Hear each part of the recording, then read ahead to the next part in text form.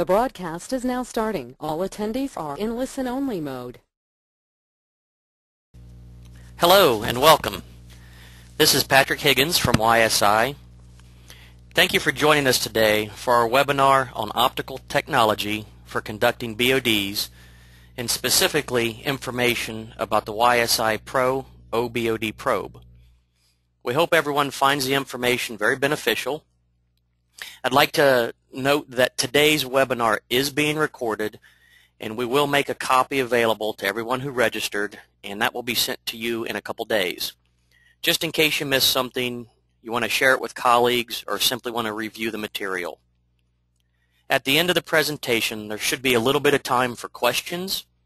You can simply ask a question by typing it into the field on your GoToWebinar window pane. There should be a question or a chat section, and I can see both of those. If we don't get to your question during the webinar, we will definitely follow up afterwards. And for today's short presentation, we have one presenter. It's Laura St. Pierre. Laura is the Assistant Product Manager here at YSI, and she's been with us for 8 years. And now I'd like to turn it over to Laura. Thanks for the introduction, Patrick. Before we get started, I would like to mention that the YSI Optical BOD probe is released and currently available. As shown in this picture, the Optical BOD probe will work with a YSI ProOBOD instrument. It will not work with any other YSI instrument you may have. The OBOD probe has a stir motor that requires AC power. Therefore, it is designed to be used in a lab setting. However, the ProOBOD instrument is versatile in that it will also work with the rugged ODO field probe, pictured here to the right, so you can have one instrument that will work in the lab and the field by simply switching probes.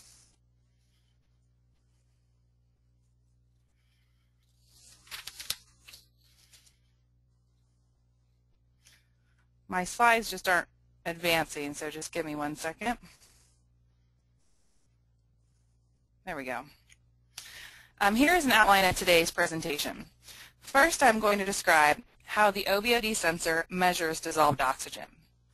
The OBOD sensor uses optical technology for measuring dissolved oxygen. Optical technology is also commonly referred to as luminescent technology. So if you see luminescent or optical describing a probe's technology, just know that they are describing the same methodology. I'll also describe the advantages of using optical technology for dissolved oxygen measurements over other technologies, such as the traditional membrane-covered sensor that you might be using. Then I'll discuss some unique features of the YSI OBOD sensor that will help make your BOD tests run smoothly and reliably week after week. I'll also talk about the status of EPA's national approval of optical technology for dissolved oxygen measurements. At this point, I would like to mention that we have an excellent resource page on our website that has a ton of information about measuring dissolved oxygen. The We Know DO webpage can be accessed by going to ysi.com/WeKnowDO. Today I'm going to focus on the new optical BOD probe. So if you would like information on how other types of DO sensors work, or information on how to get the best data, including how to improve your calibration technique, how to service your probes, please check our DO resource page where you can find 2 other recorded webinars on dissolved oxygen technologies, including how to take good measurement. Just navigate to the YSI website and look for the webinars links to find these other recorded webinars. I also want to mention that this presentation focuses on the new optical BOD probe and its measurement technology. I won't be discussing the details of running a BOD test or how to troubleshoot a BOD test. For more information on the BOD test procedure, check out YSI's technical paper on ensuring accurate and successful BODs, which can be found on the We Know DO webpage. I also recommend reviewing the handbook, Laboratory Testing for BOD and CBOD by North Central Labs. Let's review the OBOD probe. The OBOD features a quick responding temperature sensor that is located near the DO sensing element of the probe. This allows for temperature measurements to be made at the same location as the DO measurements. The ProOBOD also features a stir motor and stir paddle. The stir paddle helps keep samples well mixed by not allowing solids to settle in the sample. The stir also speeds up the response time of the reading.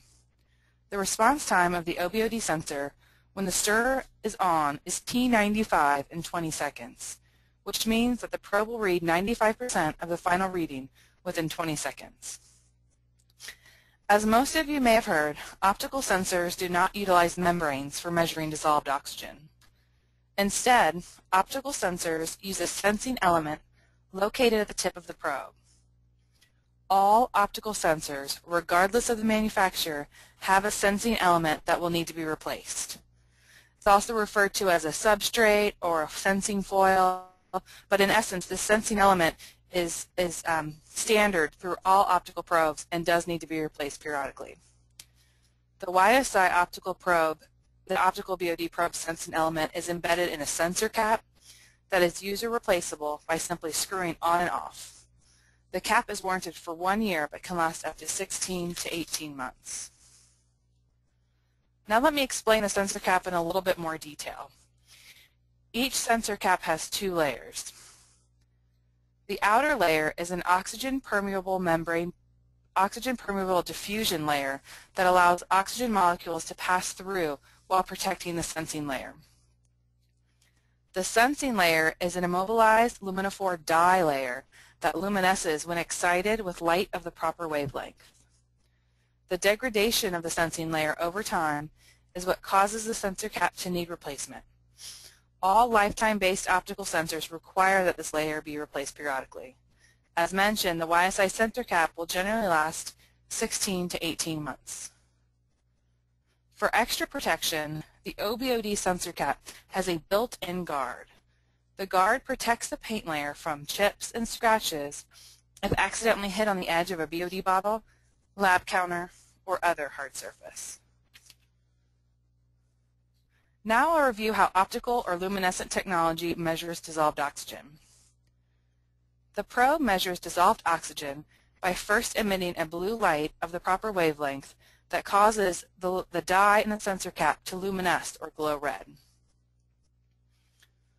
Oxygen that is dissolved in the sample continually passes through the diffusion layer to the sensing element, affecting the luminescence of the dye in both intensity and lifetime.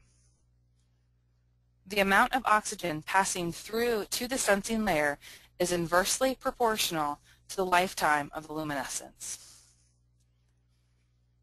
The sensor measures the lifetime of that luminescence with a photodiode or light detector in the probe. This is represented in the image by the red light beam. To increase the accuracy and stability of the measurement, the sensor then emits a red light that is reflected by the dye layer back to the photodiode in the sensor. The sensor measures the reflected light and uses it as a reference. The probe compares the value of the measured luminescent lifetime when oxygen is present to the reference value measured by the reflected red light and calculates the dissolved oxygen concentration.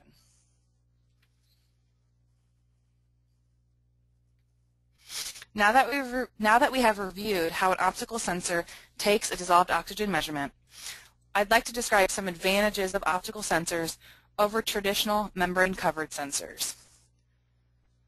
First and foremost, the optical sensor does not have a warm-up time since there aren't any electrodes to polarize.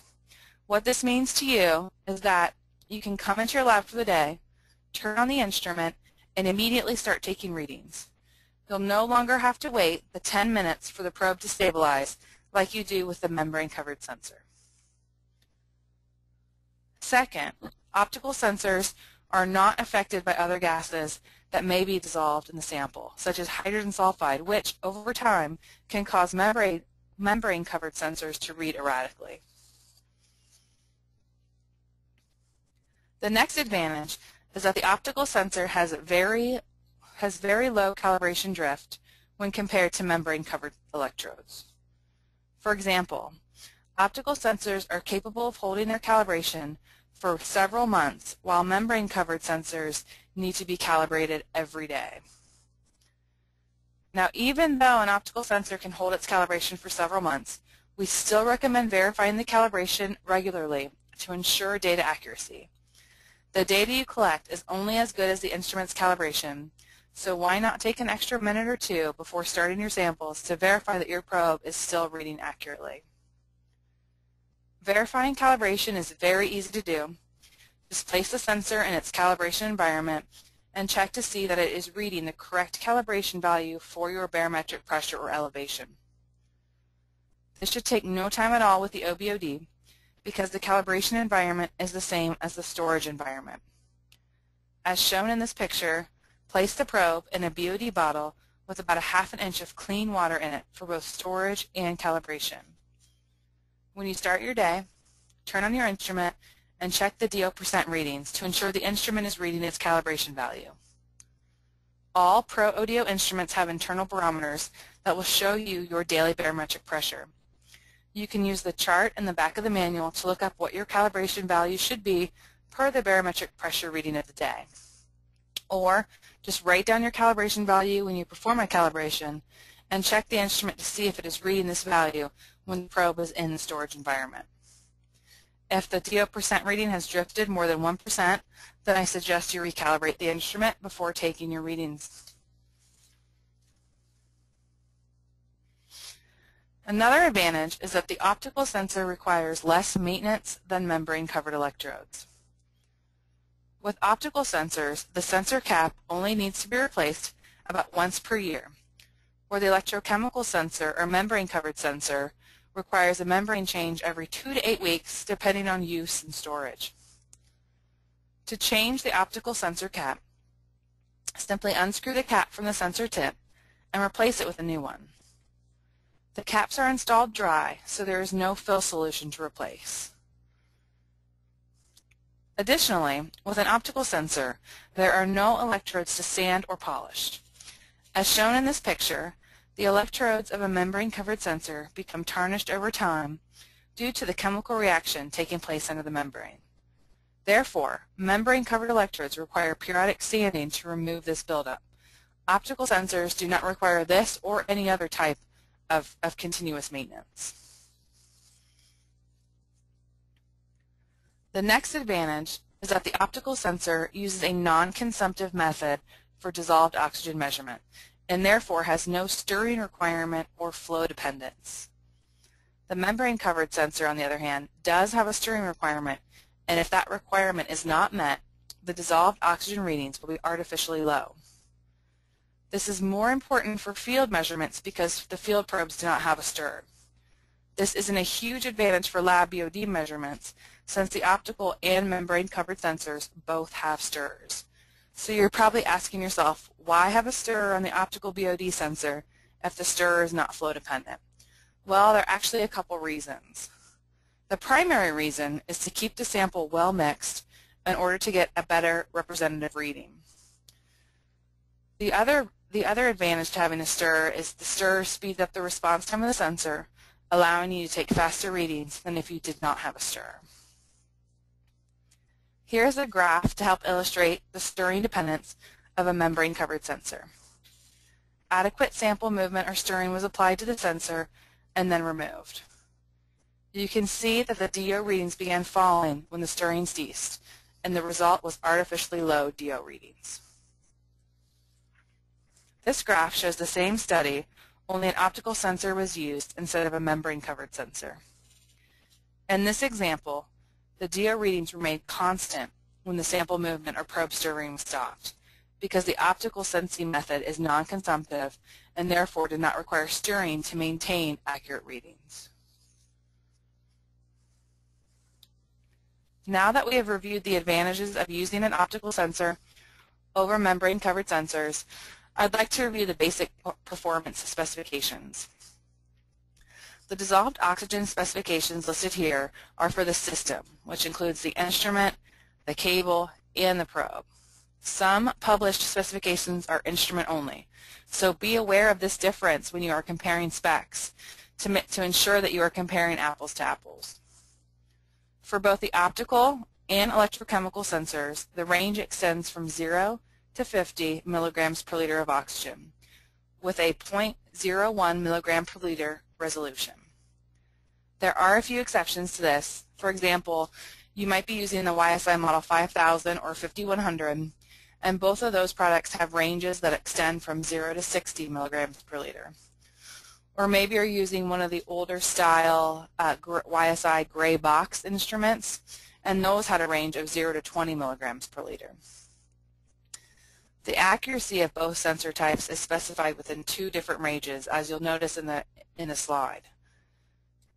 For BOD applications, the 0 to 20 milligram per liter range should be more than sufficient. Within this range, the optical sensor exhibits an accuracy of plus or minus 0.1 milligrams per liter, or 1% of the reading. And the membrane-covered sensor exhibits an accuracy of 0.2 milligrams per liter, or 2% of the reading, whichever is greater. As you can see, the optical sensor is more accurate within this 0 to 20 milligram per liter range. The increased accuracy of the optical sensor should help your blank depletion headaches go away, because meeting the blank depletion requirement will be easier to achieve with this increased accuracy. Here are 2 graphs that compare the accuracy of the 2 different technologies. The data for these graphs are the results of a study performed by YSI scientists. The purpose of the study was to demonstrate to Standard Methods Optical DO Technology Review Panel that the 2 technologies produce nearly identical results across a wide measurement range.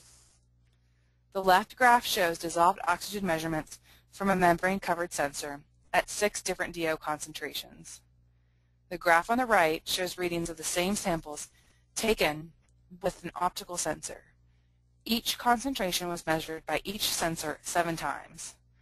As you can see, the 2 technologies measure DO equivalently. In one instance, for example, at the low end of the measurement range, both technologies picked up on a slight decrease in DO. At this point, I would like to highlight some of the key features of the YSI Optical BOD sensor. One key feature is that the OBOD sensor has a rubber overmolded grip, unlike other BOD sensors. This added grip allows you to easily handle the probe and keeps it from slipping out of your hands as you move from bottle to bottle. Another advantage is that the probe only requires one hand to operate. An operator can easily move the probe from bottle to bottle, turning the stir on and off with one hand. It can also easily be used with either the right or the left hand. Additionally, the OBOD is IP65 rated, which means it is completely dustproof and splash resistant.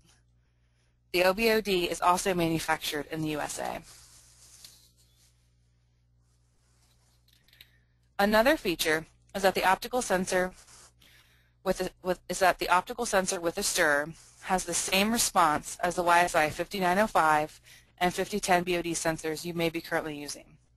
The response time of the optical BOD with a stir is T95 in 20 seconds, which means that the probe will read 95% of its final reading within 20 seconds.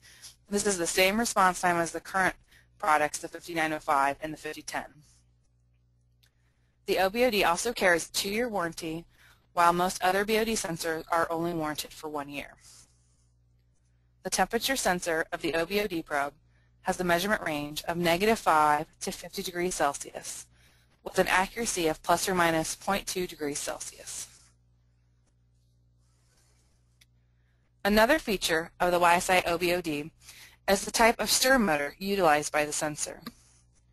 We chose a direct drive motor, which results in a quieter motor that rotates reliably and consistently. The probe itself is also serviceable, so if the motor or sensor needs replaced, it can be done so affordably without having to replace the entire probe. The OBOD also features a guarded sensor cap. The guard helps protect the sensor cap if it is accidentally hit on the side of a bottle or other hard surface, so the guard can really help extend the life of your sensor cap. As mentioned, the OBOD is used with a YSI ProOBOD instrument. It can also be used to send initial and final DO readings direct to a PC with our BOD Analyst Pro software. BOD Analyst Pro can help save you time by allowing you to build batches ahead of time and it will also calculate your final your BODs based on your setup criteria and your initial and final DO readings. BOD Analyst is compatible with Windows Vista and 7. I also want to mention that all ProOBOD instruments include a copy of our Data Manager software. Data Manager is freeware that allows you to set up instruments, run real-time studies to a PC, download saved data from the instrument, and export data to other programs. Now I would like to give you a status update of US EPA's national approval of using optical DO sensors for compliance monitoring. We are getting very close to final EPA approval. On September 23, 2010, the US EPA published national approval of ASTM standard D888-09 Method C to its Federal Register. It is now available for comment until November 22, 2010. Once the comment period closes, we expect final approval by the EPA to happen sometime by the end of 2010 or early 2011. ASTM is an international group that develops and approves technical standards. Their standard D888-09 deals with measuring dissolved oxygen in water, and Method C specifically describes the use of optical technology for measuring dissolved oxygen. YSI sensors meet the requirement for this standard, so once EPA approves this method, YSI optical sensors will be able to be used for compliance monitoring. We have also been looking forward to standard methods approving optical sensors for water and wastewater analysis. They are currently compiling all test data for evaluation. This should be completed and final approval granted sometime in early 2011. We offer two versions of the OBOD probe, a USA version and an international version. The USA version will fit in any standard 300 ml BOD bottle. It will also fit in bottles used in Japan. It includes a power supply with a USA style plug to power the stir motor. The international version will fit in most international bottles, like the Portuguese bottle pictured here. It includes a funnel adapter for fitting into the bottle and into bottles commonly used in the United Kingdom. The power supply for the international version includes outlet adapters for fitting into different style power outlets. In addition to the BOD Analyst Pro software, we also offer a lab dock as an accessory to the ProOBOD and OBOD system.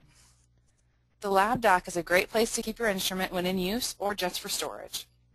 It provides a nice angle to the instrument so the display can be easily read.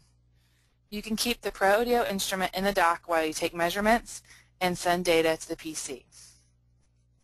It also has a BOD holder for storing and calibrating the OBOD probe. Lastly, we will be offering the OBOD probe packaged in kits. The kits will be available by the end of the year. The OBOD lab kit includes the OBOD probe, the ProOBOD instrument, and a lab dock. The advanced OBOD lab kit includes the OBOD probe, a ProOBOD instrument, a lab dock, and the BOD Analyst Pro software. That brings us to the end of today's presentation. I think we have time for some questions, so if you have any questions, feel free to use the texting function on the right side of your screen. If you would like to contact us directly, please email us at environmental@ysi.com or use one of the numbers on your screen. Patrick, do we have any questions for today? Yes, thanks, Laura. We do have several questions. There are a couple questions that are a bit more specific that we will follow up directly with the folks that are asking those, but I do have some that are probably we can be answered here quickly in the next couple minutes. One of the first ones, Laura, is will the OBOD work with a Scalar or other automated type analyzer systems? That's a good question. We've actually been working with Scalar and Mantech, which used to be Mandel, so it's a little confusing and it's part of Labtronics. But we've been working with those companies actively so they can retrofit our new OBOD sensor into their existing automated BOD samplers. So it's not currently a plug and play, but we're actively working on it, and it should be just another few months. Okay, thank you. Another question that's come in is, can data be sent to a LIMS system or otherwise exported somehow into a LIMS system? Yes, if you want, if the goal is to get the data from the instrument into your LIMS system as kind of a data warehouse or a database holding place, yes, you can. All you need to do is get the data into either our freeware data manager program or into BOD Analyst Pro, and it's a simple export. And then from there you can export the data into a file that will be accepted by LIMS systems. Okay, we have a couple questions that are kind of around the sensing cap. So I'm going to ask you both of them, Laura, because I think you're going to answer them both as part of the same. I'll just ask you both questions. The first question is, does the cap expire after 12 months, or will it still work? And then a follow-up question to that from another attendee is, what type of indication would you get that would require you to change the cap or kind of indicate that it might need replaced? Both good questions. First, the cap does not expire. That's why they're lasting, 16 to 18 months. This is the OBOD probe is new, but we've been using the same type of cap on the ODO field probe for almost 2 years now, and we are seeing them last 16 to 18 months. But nothing expires, no message comes up on the instrument saying, oh, you've been using this cap for a year, you have to replace it before you can take any more measurements. That does not happen. So as long as it continues performing properly, you can continue to use it. And performance would be your indication for when to replace it. So if your readings were jumpy, erratic, if you were getting error messages during calibration and could not perform a calibration, the first thing we would do would be to investigate the cap and see if the cap needs replaced. And Laura, we have folks from all over the world in attendance today, and there are a couple pricing questions. So I was hoping maybe you could address pricing and also potentially tell how it compares to an electrochemical system. Sure. Pricing can be obtained from your local YSI distributor.